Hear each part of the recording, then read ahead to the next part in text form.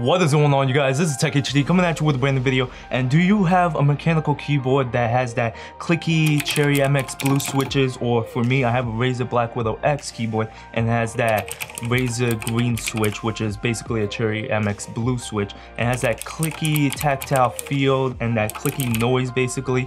And do you think that it's a little bit annoying? It bothers you a little bit, maybe when you're streaming, like for me, when I'm streaming and when I'm making that PC gaming video, and I can always hear this through the microphone. It's pretty loud, and I want to find a way on how to make it pretty subtle and at a cheap price. So what I have are the O-Rings silicone dampeners from Rosewill, and these go for under 10 bucks, and these are the clear ones because for me, my keyboard is an RGB keyboard and I don't want them to affect the lighting or anything like that. So since these are clear, they go right through the lights and it's not going to bother it whatsoever. It's not going to affect it or anything like that. These come with 135 pieces, and it even comes with a keycap holder, which is honestly insane. That's really nice of them to provide that, and for under 10 bucks, that's pretty insane. So what this does is that this is for Cherry MX mechanical switches, and it's to soften it so that it's not that loud high-pitched clicking noise,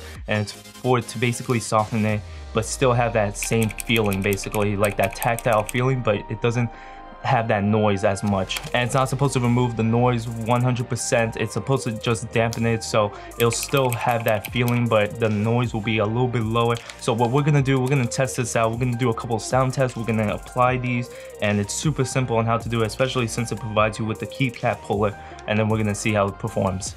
Alright, you guys, so taking a look at the keyboard, you can see that it's a Cherry MX, well basically Green Switch because of Razer, and you can see that we got the O-rings right here. So now what we're going to do is we're going to open this up, and then we're going to take apart the keyboard, and then we're going to apply these, and it's super easy to apply. It's literally so stupidly easy. Alright, so these are the clear coats. They are very tiny, very easy, and since they're clear, they won't mess with anything with the RGB. So that's actually perfect. And now we have the key puller as well. So now let's take apart this keyboard and let's see how much of a difference they actually make.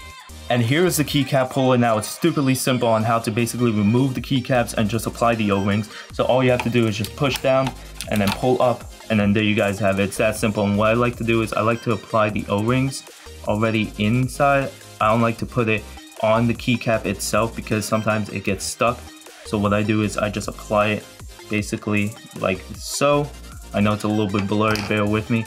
And then what I do is then I just apply it back in, and then I press it a couple times so that it gets stuck. And now if we get the keycap puller once again and we push down and pull, you can see that the O-ring is completely behind now. So now it doesn't affect with anything with the RGBs, and it just makes the noise a little bit more subtle. So now what we're going to do is we're going to apply it to all of these things, and then we're going to do a quick sound test and see how much of a difference it actually makes.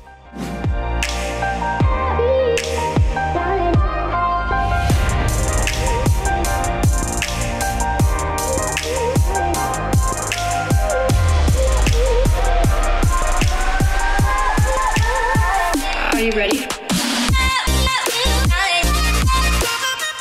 Alright, you guys, so now what we're going to do is we're going to do a quick sound test on how they sound like without the O-rings and with them, and see how much of a difference they actually make.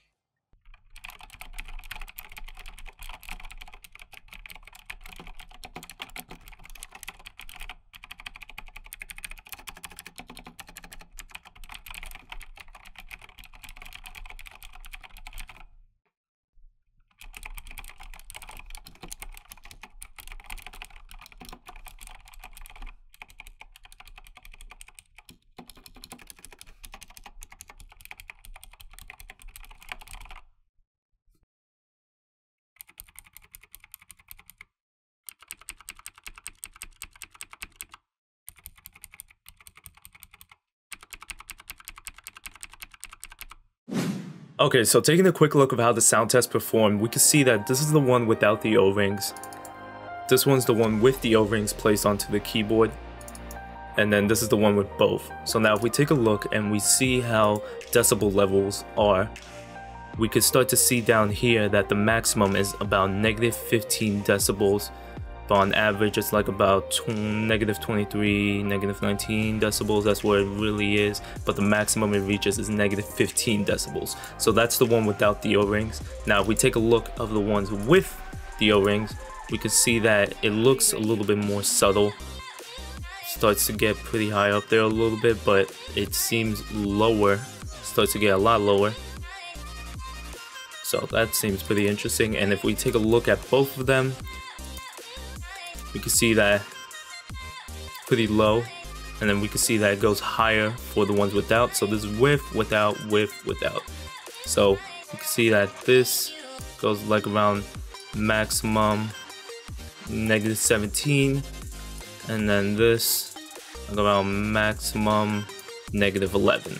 So that's pretty much how it is. This one over here, see maximum close to -16, and then this one close to -12. So it makes it pretty subtle.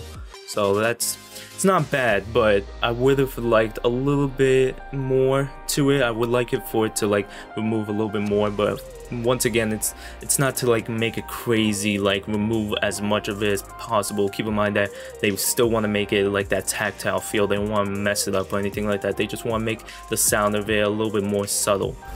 So there you guys have it. That is the video on the O-rings. These are the clear edition. Once again, everything will be down in the description below, both of these and the keyboard. I'm using the Razer Blackwidow X keyboard, and I really like the tactile feel of it, but I didn't like the noise of it, especially when it was catching onto my microphone when I'm streaming and when I'm making a video. And I like how this one still has that tactile feel, but it's very subtle and it's nothing crazy. Like for example, this is the regular one. This is with the O-ring. And then we got the delete button over here, and this one doesn't have it on. So this one's more subtle, and it feels actually smoother. It's like a buttery smooth feel. So I really like it, and since it's clear, it doesn't mess with the RGB lights. And then not only that, but I still have like 32 remaining in here, so it's perfect for other keyboards if they have a lot of macro buttons and stuff like that. So you guys will have everything needed. You got the keycap pullers, and also a whole bunch, 135 I believe it said, 135. So you guys have more than enough for these. So if it ever breaks or anything like that, or if you just have like a lot of macro keys, then that is perfect for that. So once again, under 10 bucks, it'll be down in the description below. I hope you guys enjoyed the video. Please like, comment, subscribe. Follow me on Facebook, Twitter, YouTube, Instagram, Twitch. As always, it's TechHD. I'll catch you guys in the next video. Peace!